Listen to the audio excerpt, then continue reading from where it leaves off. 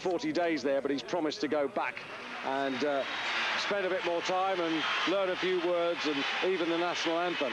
He might have to sing it in Sydney if he can keep the progress going.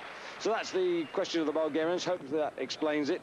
We've talked a little bit about the grip and the tape, I think, so hopefully you've had a better understanding of these bars that they're using here and the tape that you see on their hands. Meanwhile, this is now a very important lift for Kakhiashvili. 225, second attempt. He's got 4 lifts out of 4 so far. This for 412.5 total. 2.5 below the standard. Sorry, 5 below the standard.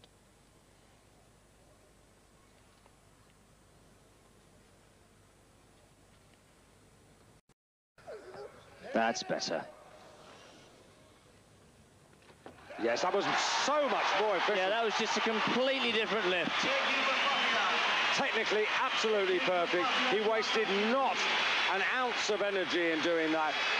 And it's looking pretty good to me because he goes 412.5. He's 10 kilos ahead of the field. Kalechki's got 2 lifts to go. Kakhiashvili's still got 1 reply. Now, what would you do if you were Kakhiashvili's? Let Kalechki get in there and keep the 1 lift up your sleeve, wouldn't you? Because what's Kalechki's going to come for 225. That still leaves him 7.5 kilos behind. Effectively 10 because he's heavier. So he's matching pace. Or perhaps what he's doing is deciding that